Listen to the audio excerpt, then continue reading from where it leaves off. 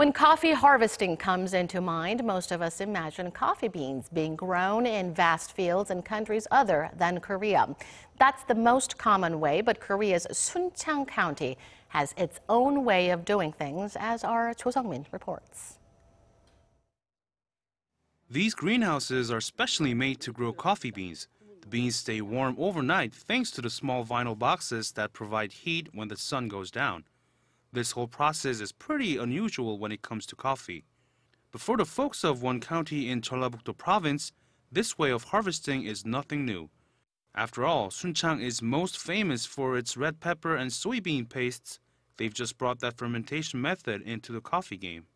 Sunchang County is well known for its fermented pastes.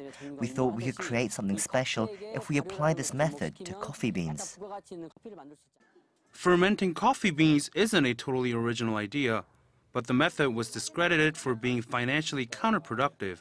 What researchers at the Sunchang Agricultural Development and Technology Center were able to do was tweak the process.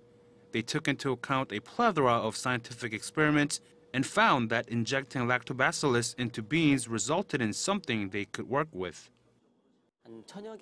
We took about 1,000 coffee samples and conducted experiments using lactobacillus, and we came up with 3 coffee beans that had a taste and scent similar to traditionally brewed coffee.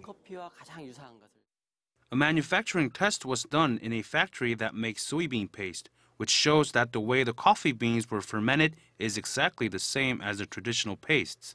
And just like soybean pastes, tests show the process trimmed the amount of caffeine while increasing the number of disease-fighting bacteria. Sunchang County has put some of the product to the test on the market in the form of beans and powder patches. More development is needed before fermented coffee hits the stores, but the county looks forward to making waves in the domestic market, which is worth nearly $400 million a year. Cho Sung-min, Arirang News.